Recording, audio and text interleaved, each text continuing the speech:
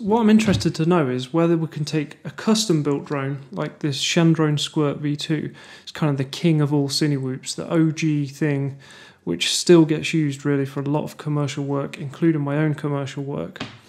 And whether a pre-built, ready-to-go Cinewhoop like this is as good, better, similar, or, you know, if there's anything on here that is an improvement. So first, let me explain why the Shendrones Squirt is so good currently.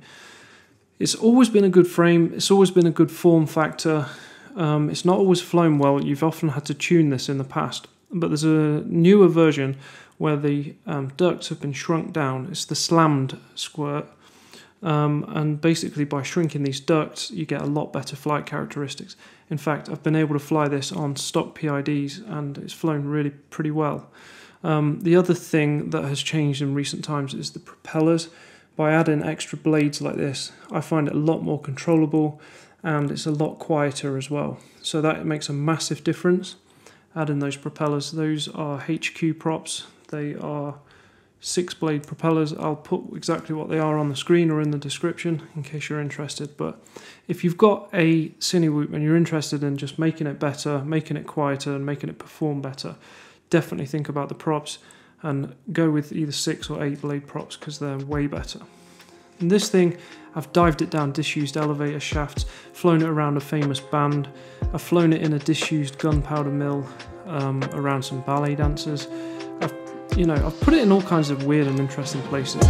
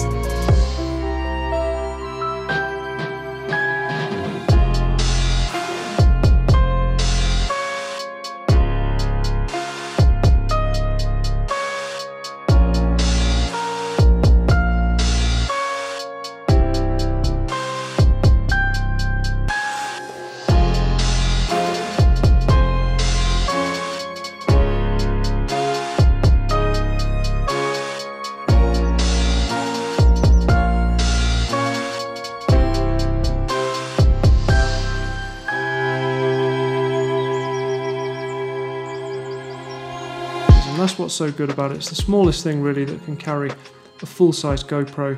I use the Hero 9, probably upgrade to the 10 soon, and that's a big camera, but this will carry it and it's safe around people. So how could we improve on it? I'll show you some interesting things that HGLRC have done, and I'll let you know whether I think this is as good or better. This is the Veyron30, and there's a clever little bit of design here where they've put some foam around the prop guards. And this foam is actually removable. So if you want better flight characteristics, you can take it out, and they've got these big gaps here to allow for more airflow. So if you find that it's not flying well with this foam, you can remove that. Or if you need it to be really safe, you can just put the foam in and it'll be a lot safer around people. So with that in mind, I actually took the foam off because I saw a few other reviewers and they were all taking the foam off and they said, yeah, just fly it without the foam. I did that, crashed it, and the plastic here did break. So I've actually glued that up and it's been rock solid ever since I glued it. But obviously it's not ideal having to glue that up. So I put the foam back on and thought, you know, maybe it'll be more durable like that. And it is. I've crashed it a few times since. It's been absolutely fine. And the flight characteristics are still really good. So just leave the foam on if you get one of these. The problem I had when I crashed it was that this was an Analogue drone. And the thing is, it sounds kind of snobby. I just love flying digital. Woo, look at that detail! Woo! Oh, this is just beautiful. And I don't know how you Analogue guys do it anymore. Ever since I switched to digital, it's just such a clear view. You can see everything, and when I flew this on Analogue, a little branch came up that I didn't see. I whacked it and crashed and broke the frame, and that was literally because I couldn't see the twig, which I definitely would have seen with digital. The thing is with product review copies at the moment is You can't really get digital ones because digital stuff's really hard to get hold of. So I got the analog version and I liked it so much that I actually converted this to digital. So I took the top plate off, you know, put the Cadex Vista in there, and it's excellent now. It's really, really good.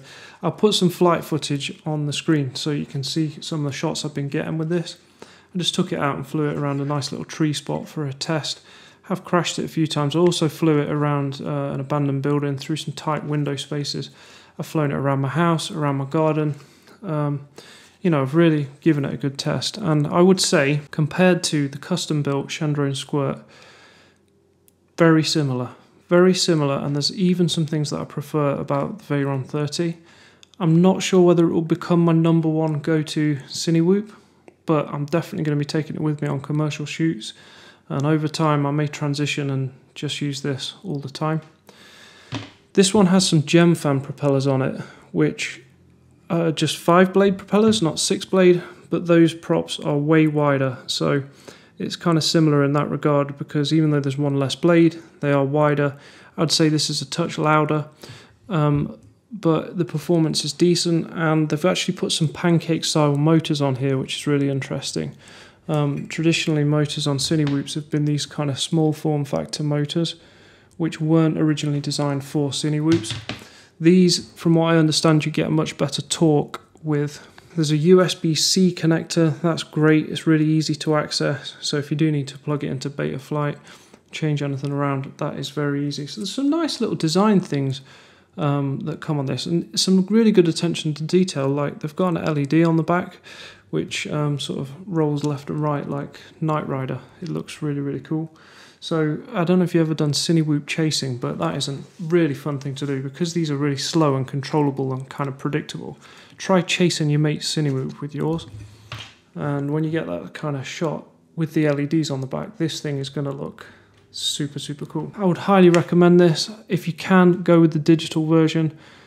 That's more of a debate of digital versus analog. You know, it's still flyable with analog. You know, less latency, I suppose, as well. But I just like to be able to see what I'm doing. So this thing, really, really good. I'll put some footage on the screen so you can see some shots that I got with it. So there you go. Interesting that in 2021 we're able to get a pre-built Cinewhoop that is very similar and in some ways even better than a custom-built Cinewhoop. I still think the Shendrones Squirt is the king of all Cinewhoops, but we are getting some contenders. And you know, this thing's not for everybody, because maybe you don't know how to solder, maybe you can't get hold of the frame, or you don't want to do everything custom, you just want to get the thing ready to go, then definitely check out the Veyron30 by HGLRC. There'll be a link in the description. If you use that link, it will support me. You won't pay any more, but it's a good way to support this channel, and I would thoroughly appreciate it. So there you go, an update on Cinewhoops for 2021. The big differences are the propellers, we're using more blades. The ducts, everyone seems to agree that they are horrible for performance, and there's different ways, whether it's shorter duct or removable foam or whatever. People are trying to kind of come up with a good compromise between safety and flight performance. If at this point you still don't know what a Cinewhoop is, I have a video which is called What is a Cinewhoop? Check that out, and thanks for watching. See you next time.